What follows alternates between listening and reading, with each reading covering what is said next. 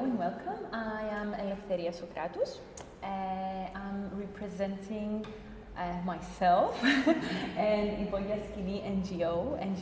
APOapikioPIISI is an NGO based in Limassol, which also runs black box theatre, industrial style of theatre in the city centre of Limassol. This was actually a project of APOapikioPIISI in collaboration with the artist Alexia Achilleos, which was responsible for the AI, and with the linguist Spiros Armostis, which unfortunately he could not be with us today. So the project is called APOapikioPIISI, which is in the Greek word for decolonization. And it's about decolonizing the Cypriot AI through linguistic creations. We used intentionally these words, linguistic creations, because at first the initial idea was to create a poetry collection, but then what was coming out, we thought like that linguistic creation, it's more fair and accurate. Yeah. So this is the order, like our path of this presentation. So we will begin with the why, and then we will move on. So why did we do this project? And then we will move in what is this project of APOapikioPIISI decolonization about.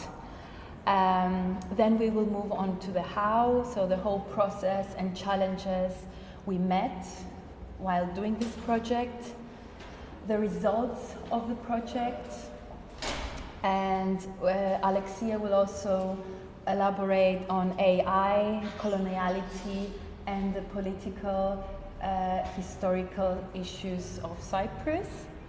And in the end, we will try to merge everything and try to explain how this project is connected to care and the ethics of care.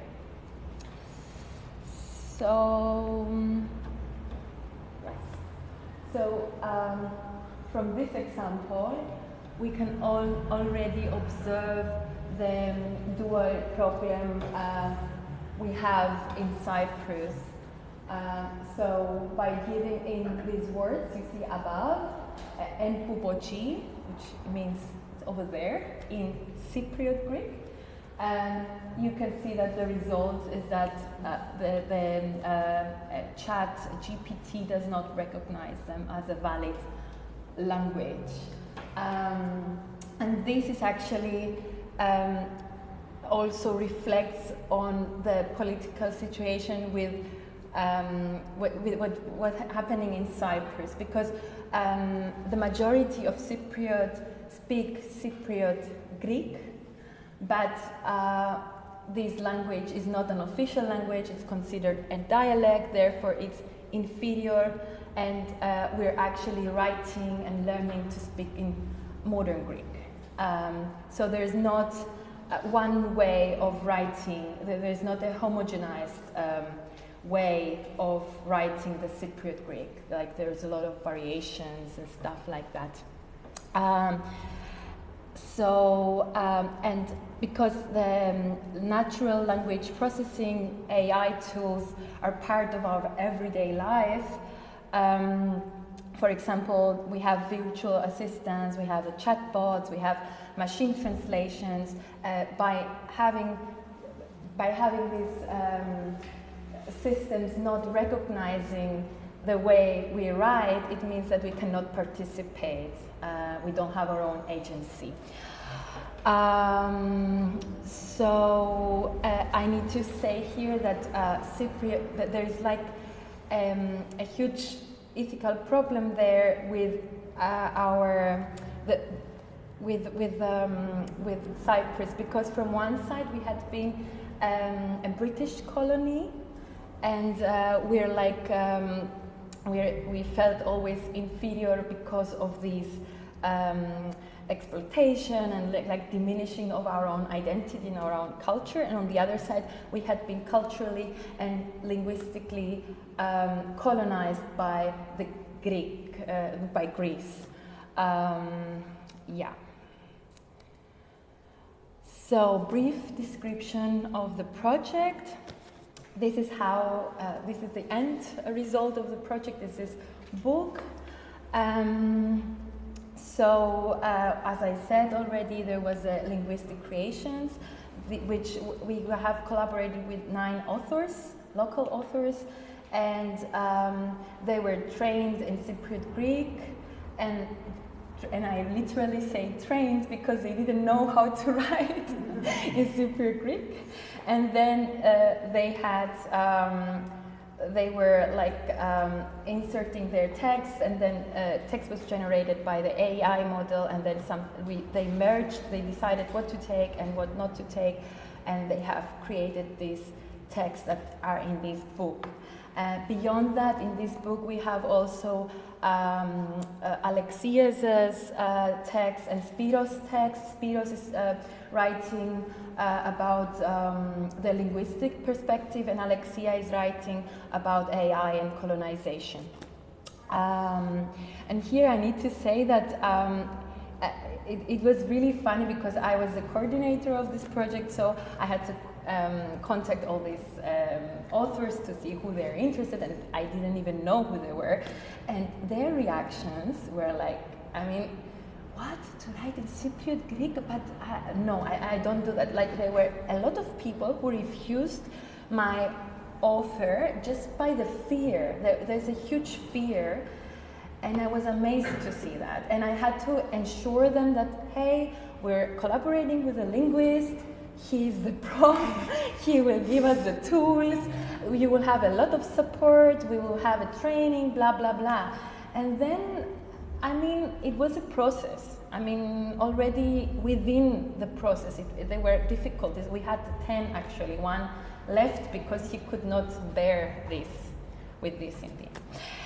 Anyways, the aims of the project is, as I already mentioned, roughly to give technological agency to Cypriot AI from one side, and to stigmatize the Cypriot Greek on the other side, and empower the local authors to write in the way they speak, as well as the local community of Cypriots to write in the way they speak as well. Here you can see like the challenges we had in homogenizing the dialect, the Cypriot Greek language. I mean, from all these 1, 2, 3, 4, 5, 6, 7, 8. There's for each word 8 different variations of how these words are written. So it was everyone writes it the way they want. So we had, if we would like import this data in the AI, there would be a lot of noise. It would recognize all these words as different words, even though they're the same words, just written differently. So we needed to really stick to one version. But then there was this huge conflict there. So how is Cypriot Greek written? And we had really no idea. So we called Spiros in, this linguist, and he came and he spent 8 hours with us and with the whole group, teaching us, because he has done a lot of research on this. Teaching us for 8 hours in one day how to write in Cypriot Greek. But there is a conflict there, because if we say like there is a lot of variations and we're choosing one, so we're kind of, we could impose our own model of language, our own, let's say we could be the next hegemonic narrative, yeah. So we didn't want that. So we needed to discuss with Spiros, why are we choosing these models over others? Because there are a lot of people who have created their own models of writing. And there, Spiros came with his knowledge and he said, okay, first of all, we're not imposing this, we will stick to this one model for this project because we need to homogenize the language for the AI. And then it's a suggestion, and we don't want to impose it to people, but we suggest it, and whoever takes it, whoever doesn't want to agree and wants to write differently, it's fine. So, but we had to justify which model we used. And this model we chose is based on the existing Cypriot publishing tradition that was documented by the Cyprus Research Center. So, it's very important to say that we stick to the Greek alphabet. We don't import any letters of English, let's say, or other languages. So we stick to the Greek alphabet, but there's this differentiation that you see in the first point, that because we speak differently and there's these consonants that do not exist in the modern Greek, so we need to think of a way of how to show these differences. For example, in Greek there is only s, but we say sh. In Greek they say x, but they don't say sh. So we needed to show these differences. And there was this punctuation above each letter. So we included these 4 letters by including this punctuation above them. And as I said, in the second example is like we included only Greek letters. So sometimes you can see the word eshi written with sh, but no, we use the Greek with the punctuation. Another thing is that we're using the phonological rule for the language. So in Greek, it's heri with he, but in Cypriot it's sheri, so it's not a h, right? And then another thing that it was important for us is to use, there's different dictionaries even in modern Greek. For example, the older ones are proposing this, treno, the train, treno. Eleftheria. Yes, I present this to the microphone. Okay.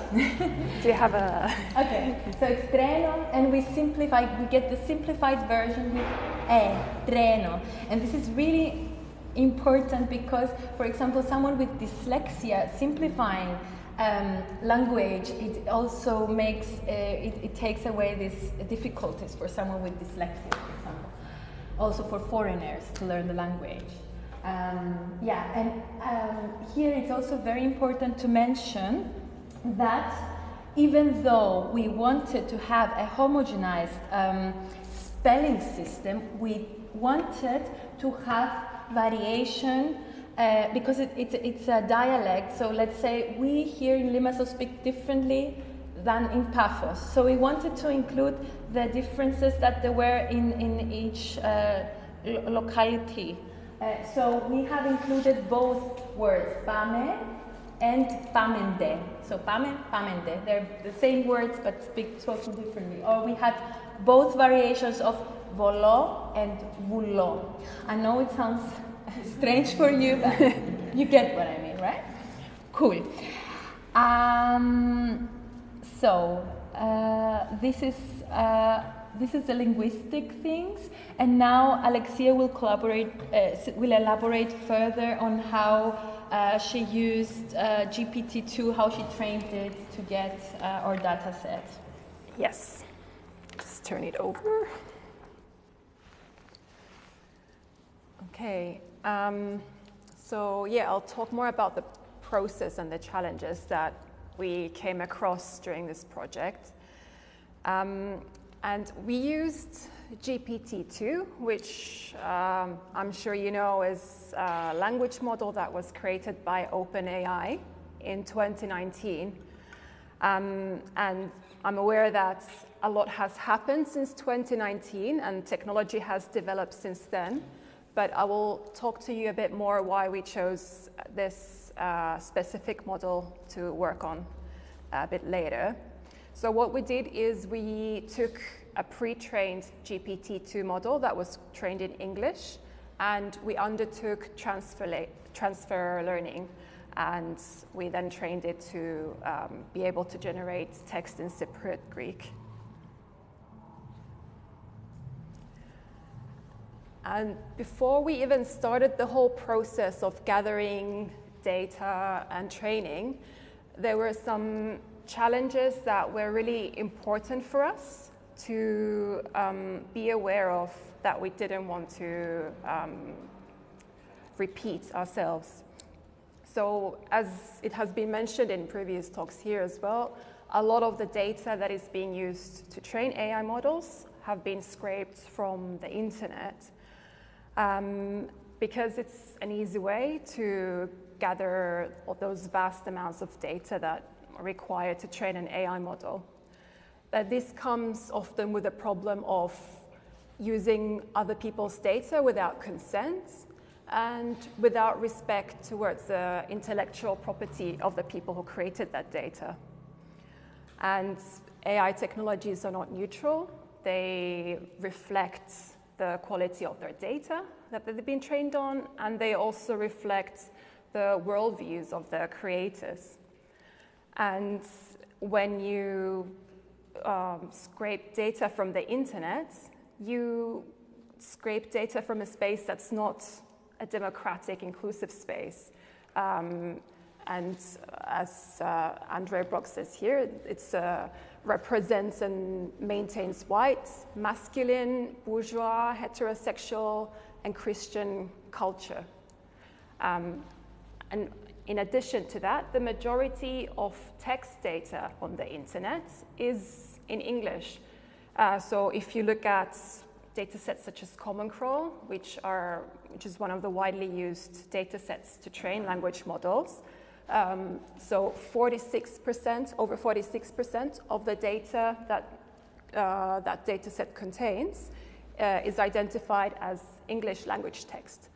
And compare that to text that's identified as Greek, which is 0.6099%. And so when you train a model on data such as this, it will reflect these kind of worldviews. And as, for example, Bender, Gebru et al. On their text, on the essay they wrote that got Timnit Gebru fired from Google, there often uses uncurated data sets to train large language models that have been scraped for the net. And these are full of racism, sexism, ableism, hate speech, all these lovely things. And in turn, using AI models that have been trained on all this, these exacerbate existing power asymmetries, and they further marginalize non-dominant groups. And even state-of-the-art language models, such as ChatGPT, which is meant to have guardrails against various biases, stereotypical depictions, and according to OpenAI, it's meant to challenge incorrect premises, reject inappropriate requests. So even this, in its early days, I think it's better now, when a Twitter user tried to, it asked ChatGPT to generate rap lyrics about how to tell if somebody is a good scientist or not, based on their race and gender. ChatGPT generated some very racist and sexist text about what kind of a person is a good doctor, or scientist, sorry. And so with all that in mind, we tried to have a data gathering, data creation process that was as ethical as possible. So instead of scraping data off the net to train our model, all of the project participants, all the writers and us, we together wrote text in Cypriot Greek that would be used to train the model. And so it was very important for us that the people who would interact with a trained model the most would be the ones who would have a say what kind of data it's been trained on. And because of this, some of the authors, they wanted to influence the results that the language model would then be able to generate. So they wrote in a specific way, or they used specific words and language that they were then hoping would then come across in the generated data. And then it was very important to have the consent of everyone who provided the data, and to avoid these very hegemonic patriarchal narratives that are often evident in generated text. We tried to gather a diversity of participants as authors, and we were hoping that this would also lead to diversity of the final text that would be produced. And we made sure to curate the data set before we input it for training. So in addition to proofreading to check that everyone spelled their Cypriot Greek in the way we were trained, we also made sure there was no hate speech or racism and all that, which wasn't really a problem, by the way. And yeah, so this was our process. So for a period of 4 months, on a weekly basis, all of the participants wrote text in Cypriot Greek. And by the end of those 4 months, we used that data set for training. And once the model was trained, the authors were then able to input prompts into the model, and then use the generated text in any way they felt most comfortable with to create their poems or prose. They were free to interact in any way they wanted. Some of them asked a question, which was for the model to answer. Others would input a word or a sentence or a part of a sentence for the model to continue from there.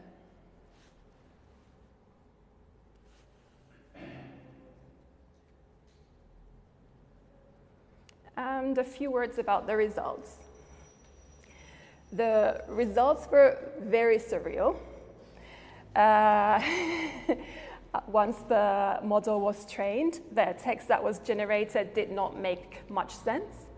And it also came with a variety of words that don't exist in Cypriot Greek. Why? Possibly because the data set that we used to train the model was super tiny. It was approximately 100,000 words, which, opposed to these major data sets that are used to train large language models, which consist of millions and millions of words, this is nothing. And yeah, it generated these synthetic words that don't mean anything. But the structure of the words linguistically, they were very Cypriot, and the linguist who we collaborated with, Spiros, he actually wrote a chapter in this book that analyzes the Cypriot Greek that was generated by the model. And from a creative perspective, this was amazing, because the writers were able to challenge the creativity and the language that they used, and they were able to imagine new meanings for made-up words, which for a language variety that's been stigmatized, that was, at least in my opinion, it was quite empowering. And Eleftheria, do you have any thoughts about it? I was thinking a lot about what do these words perform if they don't have a meaning, like what is the performativity of these words, and what are the chances there to create, artistically create. And then there was this great linguist in Nicosia when we had our first demonstration, that she brought in the subject of a post-ideology. If we say that, if we all agree that language, it has to do like a message and receiver of the message, and is about understanding and communicating. There's in the speech, there's always imposing of ideas. There's always ideology involved. So her analysis was that there is a chance in this non-language of imagining a post-ideological world or a basis of communication, let's say. And another thing that I was thinking that we can also see in Mario's example, one of our writers, go to the next slide, it's the aesthetical approach that you have with the language. I mean, of course you don't get the meaning, but you can maybe see like some patterns that decline from the linguistic intentions to create meaning. So here language creates images, it has a different aesthetical connection, let's say, for the authors as well. So it was a different approach to text. It really brought them to create something new. By the way, this text, the serif font is written by the authors, and sans serif is text generating by the model. Yeah. Yeah, so these surreal results, it didn't bother us so much because this was a very first symbolic project where we aim to provide technological agency to a region, a country that's currently in the periphery of this whole global AI development race. And through this project, we also want to sow the seeds towards what a decolonized Cypriot AI could be in this current AI landscape. And so I'll jump to the political relevance of this project. And this is a subject that I aim to investigate in depth on a local context. But just to give a little background. So here, the graph shows how many billions of dollars various countries spent in 2021 alone in private AI investment. And as you can see, US is number one. And this is an industry that requires vast amounts of resources to train it and have the whole systems function. It requires a lot of technological capabilities. And because of this, the power is increasingly centralized in the hands of very few superpowers, such as US, private companies.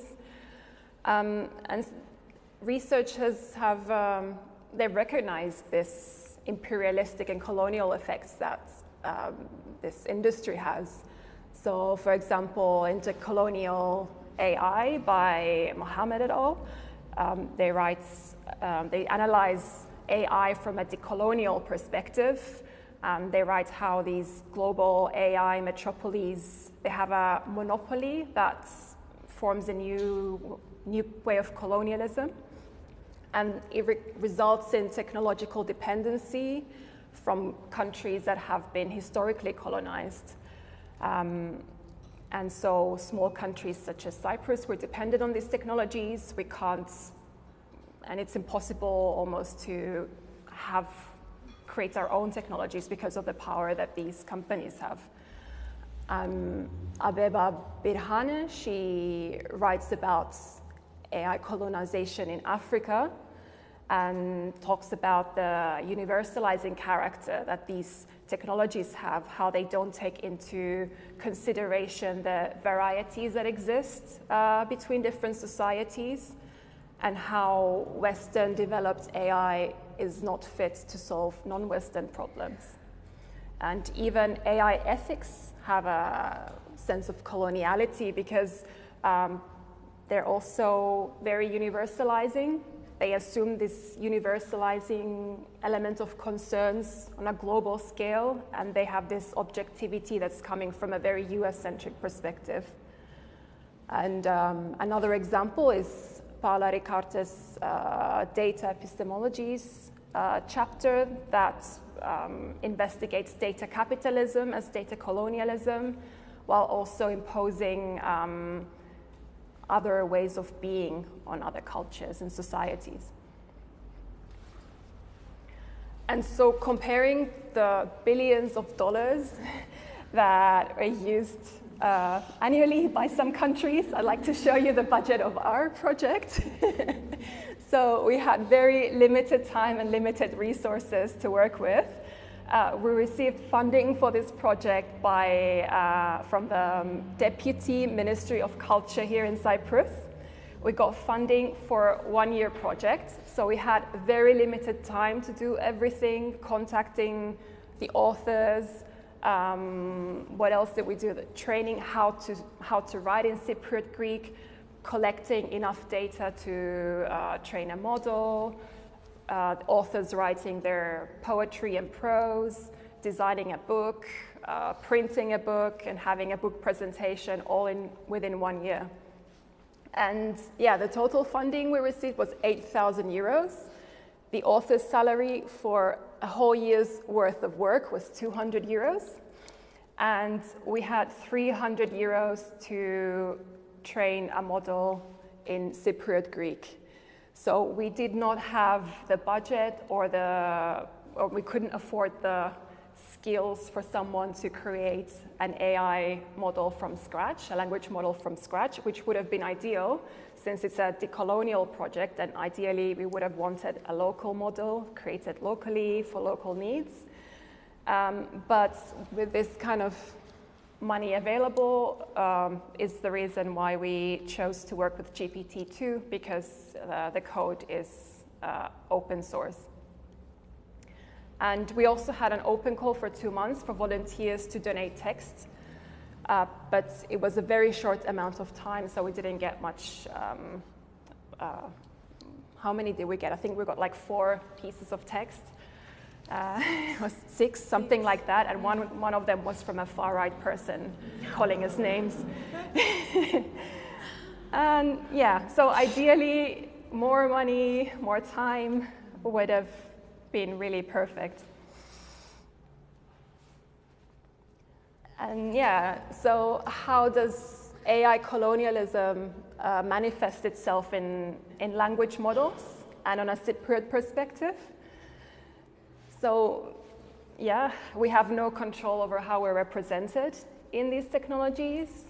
And as Sophia Noble wrote about how search engines have gender and race bias, when we tried searching about Cyprus and Cypriots, the results are very stereotypical and kind of racist. And yeah, it makes you think, who are these people writing these things about us? Yeah, and another issue was, as seen in the beginning of the presentation, not being able to use our own language to use on the technology we want to use. That's another way of AI colonialism manifesting itself.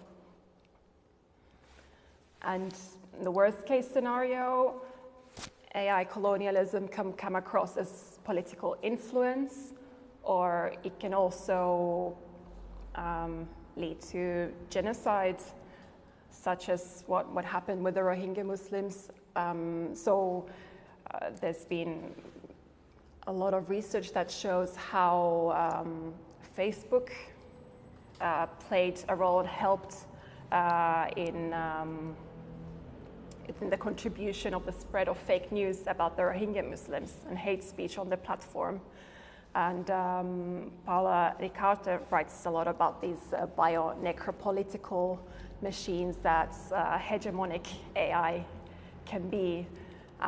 So for example, with Facebook, had no Burmese-speaking moderators that would speak the language and flag up hate speech, because as opposed to English, that's a language that's spoken by millions and millions. Burmese is a low-resource language, and it's not profitable to have moderators to work on these matters. Facebook also has NLP algorithms to automatically detect hate speech in English, but it does not have that in Burmese.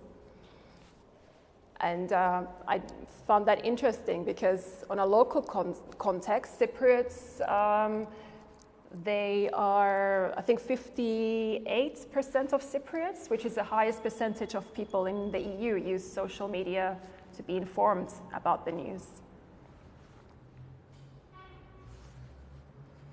And I want to go back to ChatGPT because we're talking about language models, and ChatGPT is meant to be the state of the art.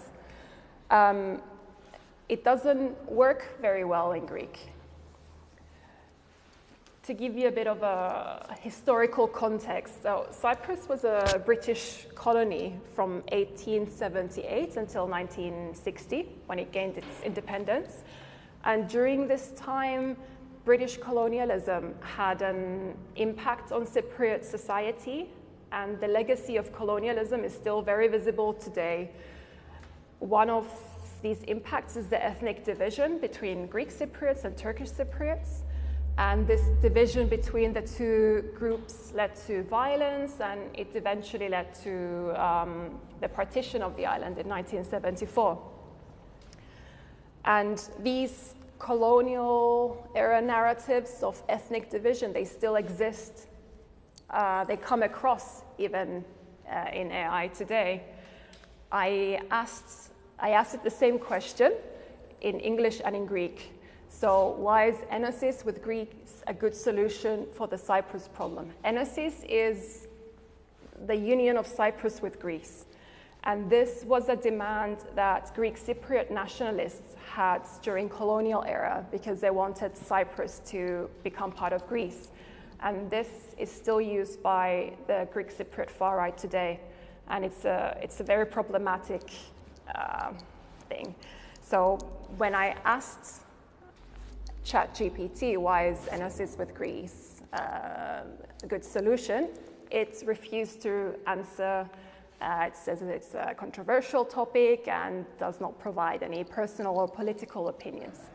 However, when I asked the same question in Greek, it started giving me a whole list of answers of why enosis is the right solution for us Cypriots to solve the Cyprus problem. So it's something that requires further analysis, but there's, I guess, no moderation of how Cyprus-related problematic narratives are handled by OpenAI. And I also wonder what kind of data the Greek language version of ChatGPT has been trained on.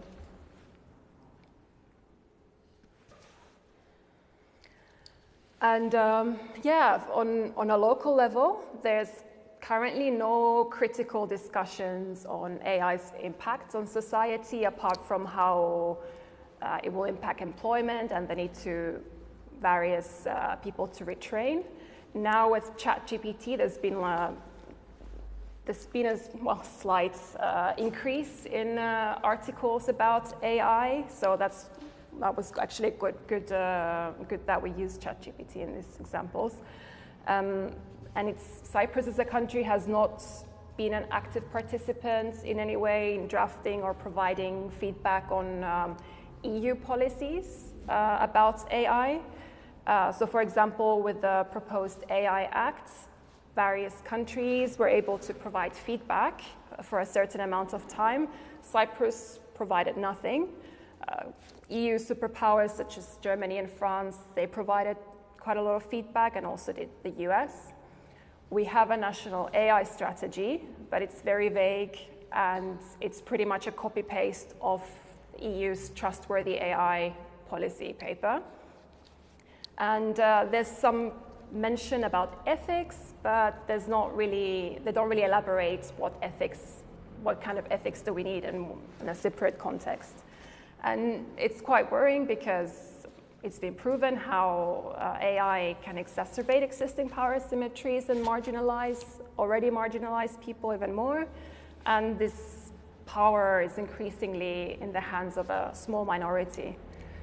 So with all of that in mind, we hope that this project can help to start the discussions about what a local AI could entail to counter all these issues. how it can build on local knowledges for local contexts. What does ethics or responsibility mean for Cypriot context? Does it mean the same as it does in the US? And who does it get to represent? How can we ensure that it won't only be used to represent the hegemonic local groups? And how can we use that for empowering the people that use it the most? So these are all questions to work on, but we hope that this book is a starting point. And and now that we've finished the project, we have been having discussions whether the data set we use should be made open access, if it's a good idea or not. We did not want the data to be commodified by Google, create technology that would then just be, gaining profit from us. But then at the same time, Cypriot Greek, is a language variety that's been very much stigmatized for a very long time. And we want to make it as easy as possible for people to access the data and use it in a way that we could maybe contribute to the use of Cypriot Greek more widely. And so we made the data available for anyone non-commercial purposes, such as research, artistic purposes, and so on. And and we also have a few digital tools. I thought I had moved it. Part of the dissemination of the Cypriot Greek, it's also these digital tools that they were created in the frame of this project. There has been some keyboards created. It was all actually an initiation from Spiros Armostis. He has collaborated with Achilleos, for example, to make keyboards for Windows. For Mac, he has Konstantinos Terikas and all these other people you see for different kind of keyboards. And he also has created the spell checker by giving Alexis Toumazis the data to create the spell checker. Alexis Toumazis is a programmer.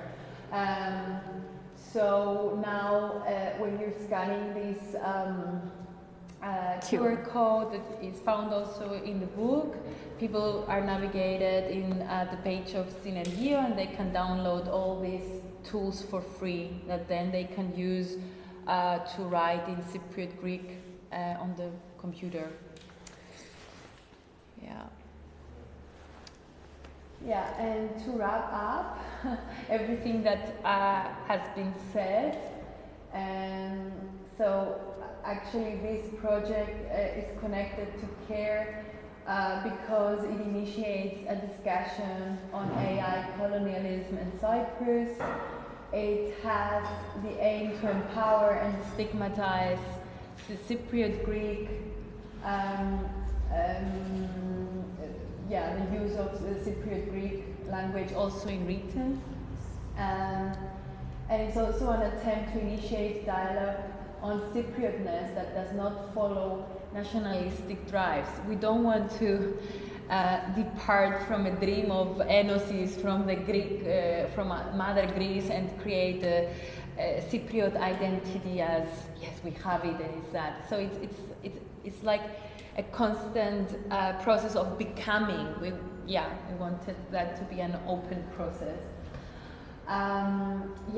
Another practice of CARE is the adoption of the simplified spelling that I already explained, and with these words, example of words. Then we also wanted the Cypriot Greek system that respects the diversity of regional linguistic expression, so we kept all the variations that be between the cities or between the individual way of talking.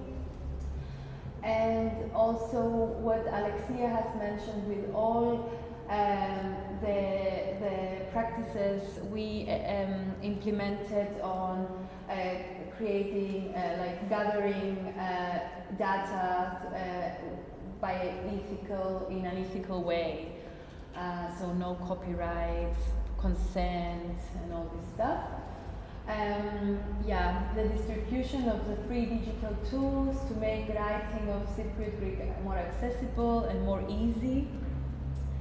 And what Alexia just mentioned about the make available of the dataset for non-commercial purposes. So all these are actually practices of care that we have implemented in this project. And that was it. Thank you very much for your attention.